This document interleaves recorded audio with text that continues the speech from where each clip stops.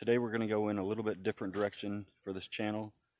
I've been trying to grow some different crops over in this field, and I think my soil is not the best. I think the pH is off a good bit. So I'm going to show you how to take a soil sample and send it off, and when you get the results back, how to decipher the results and what to do as far as amendments to your soil.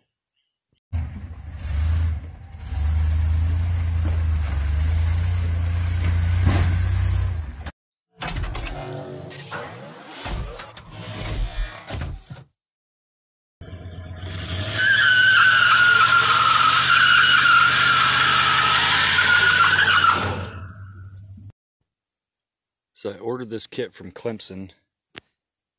It's $15 and it includes your soil sample bag, instructions on the back on how to take a soil sample, and postage paid return envelope, and then this form that you fill out listing what kind of soil you have and what you want to do with your soil. And once you take your soil sample, you'll send it back, and then probably in a couple weeks they'll email you or mail you your results back.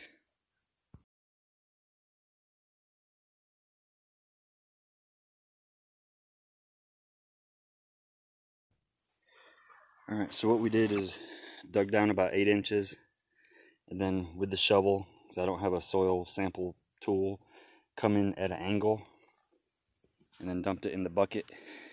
I've done several different spots out here in this field where I plan to attempt to grow stuff, and I'm going to mix all of the dirt up and then take it inside and let it dry out because it has been raining a good bit today.